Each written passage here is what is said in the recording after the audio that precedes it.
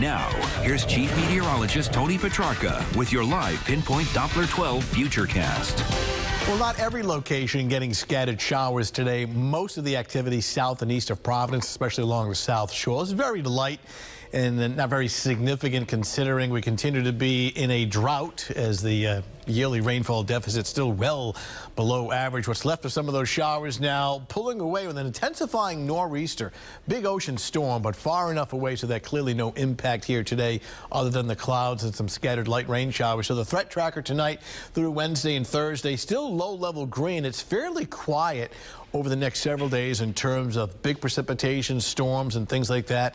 We will deal with varying amounts of clouds and at times some patchy fog, but otherwise it's a quiet weather pattern. Cool for now, but there's a warm up down the road. Temps in the upper 30s to low 40s right now. Certainly cooler today compared to yesterday when we topped out at 55. Gloucester down to 38, New Bedford 43, as well as Westerly. So obviously you want to grab the jackets. It's kind of raw and chilly right now. Smithfield coming in right now with a temperature at 40. Most locations now range from the upper 30s to the north to low 40s along the South Shore, including that 41 in Newport, 43 Westerly. Storm, and a pretty big one, intensifying off your screen here, well out to sea east of New England right now. Continues to pull away, taking with it a shield of rain and wind, but left behind are some low clouds and cool temperatures, but dry air. So heading out, running some errands and things like that. No precipitation expected. In fact, we'll start off at 7 o'clock this evening. Temps upper 30s to low 40s.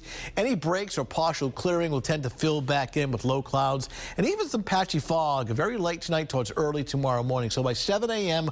we're near the freezing mark between roughly 32 and 35. Clouds, little patchy fog. Sunshine would be limited. We'll see a little bit from late morning through early afternoon. Then the clouds will tend to take back over once again.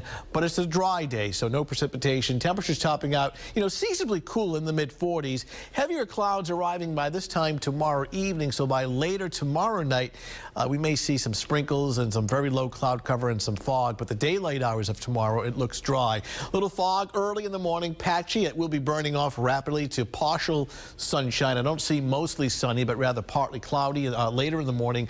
By 11 a.m. 42. Then the clouds will tend to fill back in during the afternoon, but staying dry. Temperatures seasonably cooler where we should be for this time of year, which is essentially in the mid-40s. All right, 7-day Futurecast. That moderation in temperature begins Thursday afternoon. Look at that, and it extends through the weekend. Thursday, not bad. After some clouds and fog very early in the morning, that should burn off. We'll try Thursday one more time. That should burn off to at least partial sunshine the second half of the day. Temperatures running a good 15 degrees above average. Friday, 56, and the weekend unseasonably mild. How much sunshine we get this weekend will determine whether or not, for instance, Sunday is a record breaker with temperatures well into the 60s. But regardless, it's a mild weekend, both Saturday and Sunday. Highs at least upper 50s to near 60. Where's winter? Not yet. We don't need it yet. No, we don't. All right, Tony, thanks enough.